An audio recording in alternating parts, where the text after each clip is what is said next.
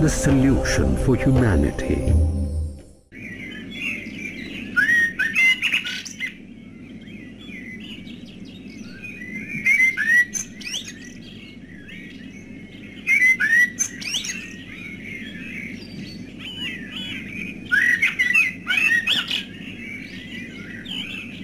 بسم الله الرحمن الرحيم. الحمد لله رب العالمين، وصلى الله وسلم وبارك على المبعوث رحمة للعالمين سيدنا محمد وعلى آله وصحبه أجمعين. أما بعد, dear brothers and sisters in Islam, Assalamu alaikum wa rahmatullahi wa barakatuh. After the death of Mother Khadija, may Allah be pleased with her, the Prophet ﷺ was in mourning. He was sad. And he had so many things on his plate. The companions noticed that. They noticed that he had girls in his home to take care of, with no woman in the house. He had so many obligations regarding his followers, Quran that is revealed to him, idol worshippers that he is obliged to give da'wah and to call them to Islam, how to protect those who followed him and believed in him. So many things were occupying his mind with a touch of grief and sadness that no one can misses. Only then a suggestion for him to get married was proposed to the Prophet ﷺ by Sawda bint Hakeem. And she was the wife of Uthman ibn Mad'un, one of his close companions. So she suggested, O Prophet of Allah, why don't you get married? So the Prophet said to her, alayhi salatu wasalam, who should I get married to? What are the proposals that you have for me? She said, a virgin or someone who's not a virgin. You pick. So he asked her, who was the virgin? She said, the daughter of your beloved companion, the most beloved person on earth, your heart, Abu Bakr as-Siddiq, his daughter Aisha. Then the Prophet said, alayhi salam, who is the non-virgin? And she said, Sawda bint Zamʿa. And the Prophet ﷺ praised her and complimented her when he heard her name. So the Prophet said to her, go and check them out. Ask whether there is acceptance or not. Khawla went to Abu Bakr's house, and this is something that we will talk about tomorrow inshallah. And then she went to Sawda's house. She met Mother Sawda, and she asked her, or actually she gave her the glad tidings, what blessings and goodness from Allah had come your way. So she said, what is that? And she said to her, the Prophet ﷺ had sent me to ask for your hand. Sawda was overwhelmed with joy. This is something that had never ever crossed her mind, not in her wildest dreams. And she said to her, I wish, meaning that I'm more than happy to accept, and I wish that this can materialize, but I'm still not believing it. Please go and speak to my father. And Sawda's father was not a Muslim. And her brother was not a Muslim as well, and he was a staunch enemy of Islam. But at the time he was at Hajj. So Khawla went to meet this old, frail man. And she said to him, Muhammad, the son of Abdullah, had sent me to ask for Sawda's hand.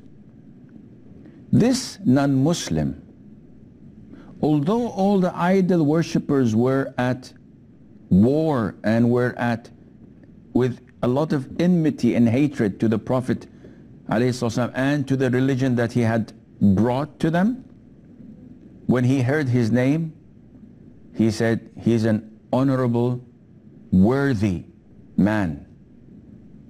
This is the first thing that came into his mind, and he said it. And he asked Khawla, you proposed to me now, what about your friend Sawda? Does she accept him as a suitor to her? She said she loves that. So the father said, call her to me. Sawda came. He addressed his daughter. Muhammad has sent a proposal to you, and he's an honorable, worthy person. Would you like me to marry you to him? She said, yes, father. So he said to her, to Khawla, call him. And he came and he got her married to him. So, who is this Sawda? May Allah be pleased with her. And what is her story? You see, when a person is used to traveling first class and in staying in 5 or 7 stars hotels, it would be difficult for him to go a little bit below his standard. And we know the standard of Khadija, may Allah be pleased with her. So why did the Prophet ﷺ marry after her this Sawda? And who is she? What does she have? Well, Sawda's name is Sawda bint Zamʿa ibn Qais al-Amiriyya al-Qurashiyya. And her mother's name was Ash-Shumus bint Qais. She's the first woman the Prophet married after the death of his late wife Khadija bint Khuwaylid, may Allah be pleased with her. And the Prophet remained with Sawda for 3 years. He was married to her alone for 3 years. She had no other co-wives. So what is the story of Sawda? Sawda was among the first to accept Islam among the companions in Mecca. She and her husband, who was her cousin, his name was As-Sakran ibn Amr. They both accepted Islam, suffered greatly on the hands of the idol worshippers in Mecca because they did not have that much power or influence, and they did not have the backing of a strong tribe to defend them. You see, when Muslims accepted Islam in Mecca, each person had one of the dignitaries of Mecca to protect him. Though that dignitary himself used to torture other Muslims and used to express enmity against Islam. But due to a reason or the other, that individual that went into his protection was safe from others. Sawda and her husband did not have that protection. So they fled Mecca and they migrated to Abyssinia. They crossed the Red Sea in boats. Only Allah knows what kind of boats were they. And they lived there under the protection of An-Najashi, who gave them safe haven and allowed them to worship Allah as they wished. They fled with their iman, with their religion. They fled persecution. All what they wanted was to worship Allah Azza wa Jal. That's it, nothing else. Let us worship our God. And this is what Allah mentioned in Surah Al-Buruj. وَمَا نَقَمُوا مِنْهُمْ إِلَّا أَن يُؤْمِنُوا بِاللَّهِ الْعَزِيزِ الْحَمِيدِ. The enemies of Islam, the only thing that they do not like is that we worship Allah alone. If Muslims were to worship other than Allah, the non-Muslims would be okay with that. They would not prosecute them. They would not fight them. They would not kill them. The main reason for their attacks, their hatred, their enmity, their will to annihilate Muslims is because Muslims worship Allah alone. And they submit their will to Allah alone. No hidden agendas. Muslims are like an open book. You can tell exactly what they think, what they're thinking about. So they stayed in Abyssinia, worshiping Allah, though their hearts were still connected to Mecca, to the Kaaba, to their homeland. And to their surprise, rumors spread like wildfires. It spread like wildfire in Abyssinia among the Muslims that all the idol worshippers have accepted Islam. They were so happy. They were so joyful because now they can see the light at the end of the tunnel. They realized that this is the time for them to go back to their homeland, only to discover, after a treacherous journey across the raging sea, in boats that only Allah knows what it was made of, when they reached Jeddah and then moved on foot to Mecca in a journey that took them 4 or 5 days, when they reached there exhausted and tired, they were faced by the brutal reality that what they had heard about the idol worshippers accepting Islam was fake news. It was a lie. So each one of the migrants looked for one of the dignitaries to enter in his protection, and they managed to do so, except As-Sakran and his wife Sawda. They had no one. And after that long journey, As-Sakran, who was in his late 50s, maybe early 60s, fell ill and died, leaving a widow who was Muslim among her family who were idol worshippers. She had no one to turn to. She had no one to seek his protection.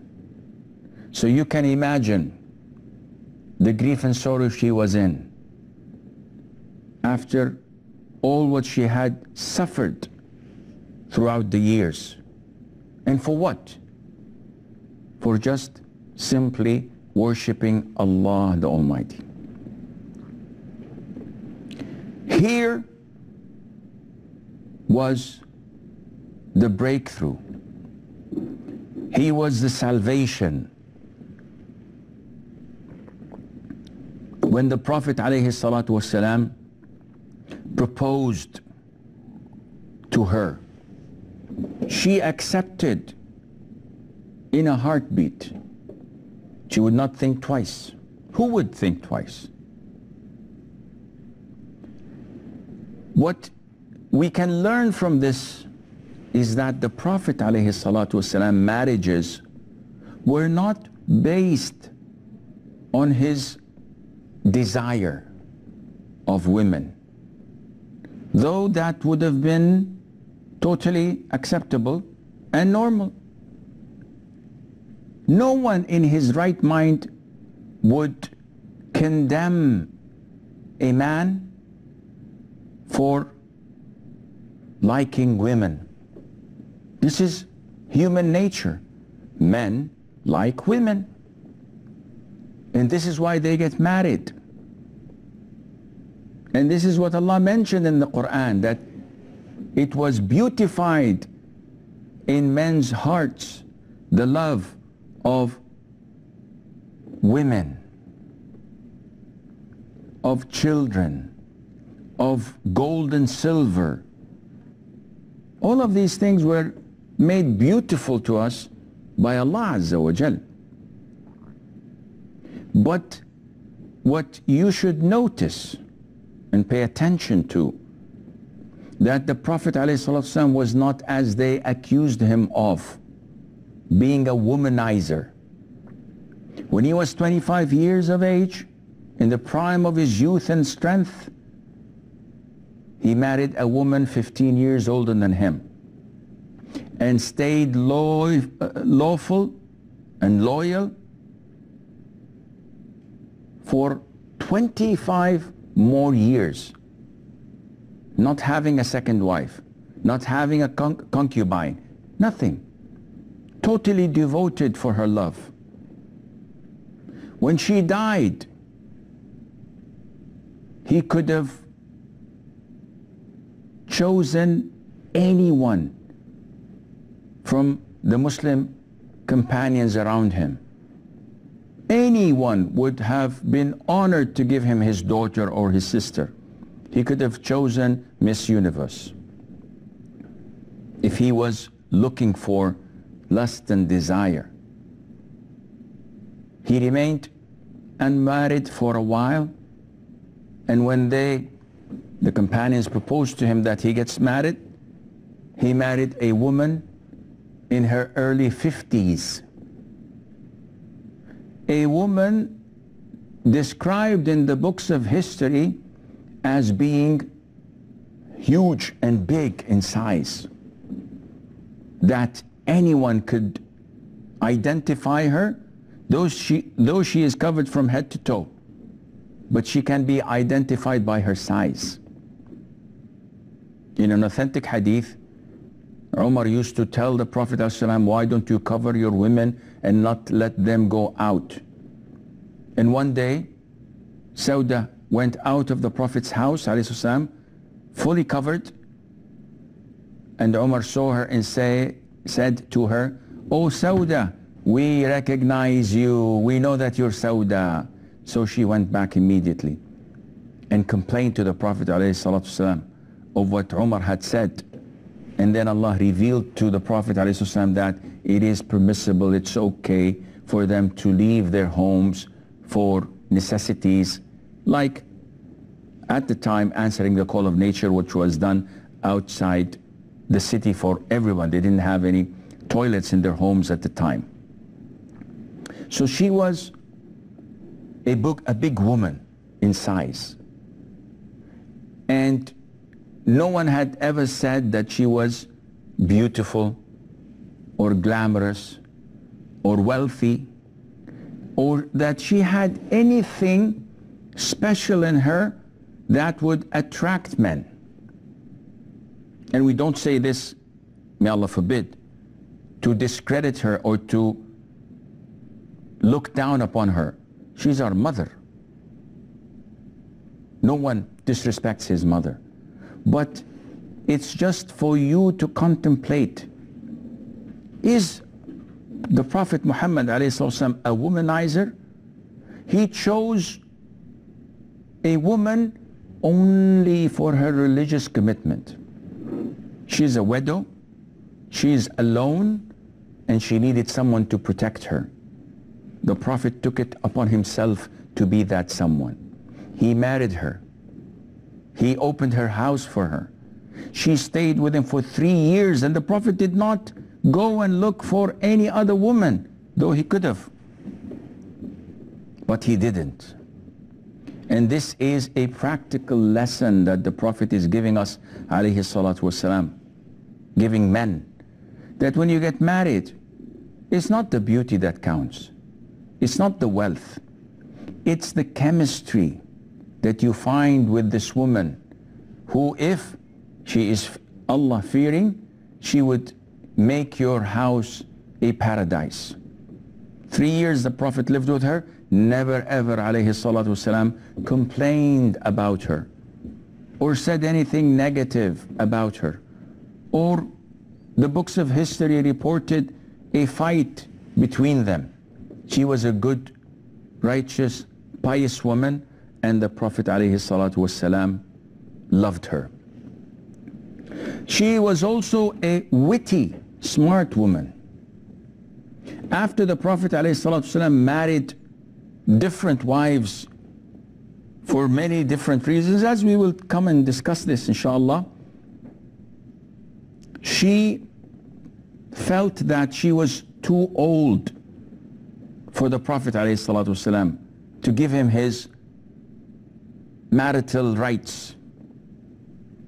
So she took the initiative and said to the Prophet ﷺ, "O Prophet of Allah, I love what you love, and all what I care about is your comfort and peace of mind. And because you love Aisha more than your other wives, I grant and give willingly and happily my night to Aisha. So every night you go to your wives. When it's my night, don't come to me, go to Aisha.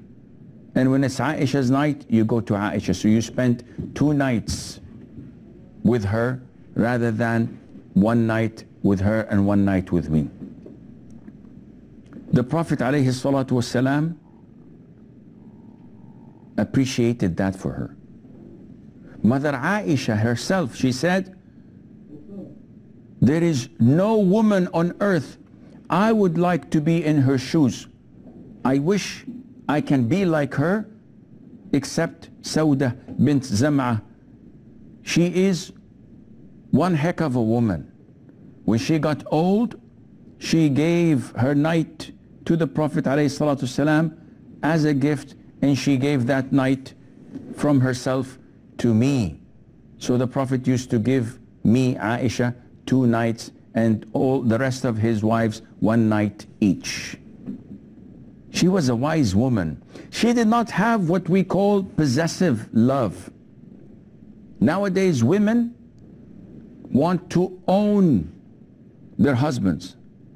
He should not leave the house without telling me where he's going. I would occupy his mobile phone with missed calls until he answers, "Where are you? What time are you coming back? Why don't you tell me?" And if he were to think of getting married again, she would turn his life into a living hell. This is possessive love. This is not realistic. No one says, "Woman, go and search for another wife for your husband." No one says this. But if it were inevitable, if he is in need to get married, a woman has to be as smart as Sawda, weighs the pros and cons, and knows when to take a step back and let the ball rolling. The Prophet ﷺ said to the wives of the Prophet when they gathered once and they asked the Prophet ﷺ, "O Prophet of Allah, which one of us, wives, will be the first to die after you, to catch up with you after death. Which one is the first to die? So the Prophet said, alayhi salatu wasalam, the longest, the one with the longest hand or longest arm. So they brought a measuring tool and they started measuring their arms to know which one of them was the longest arm. And they found that Zaynab bint Jahsh was the one with the longest arm. After the death of the Prophet ﷺ, it was Sawda that died first. Only then they understood the meaning of the longest hand or the longest arm, which means the most of you who gives charity the most. And the most generous of them all was Sawda, may Allah be pleased with her, the mother of the poor and the needy. She used to give all what she had to the poor. Umar once sent her money and she looked at it and she said, what is this? It's like dates, so many of them. And within minutes, she distributed the whole sack of gold and silver to the poor and the needy, and she left nothing for herself.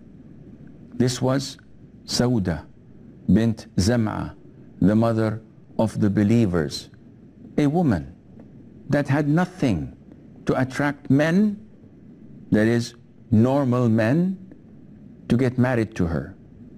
Yet she drew the attention of the Prophet ﷺ with her iman, with her religious commitment. And this is what qualified her to be the mother of the believers, your mother and mine. May Allah Azza wa Jal be pleased with her. She died at the reign of Umar ibn al-Khattab. May Allah be pleased with him. And some say that she died at the year of 54 Hijrah, and Allah Azza wa Jal knows best. هذا والله أعلم ونسبة العلم إليه أسلم وصلى الله وسلم وبارك على نبينا محمد وعلى آله وصحبه أجمعين.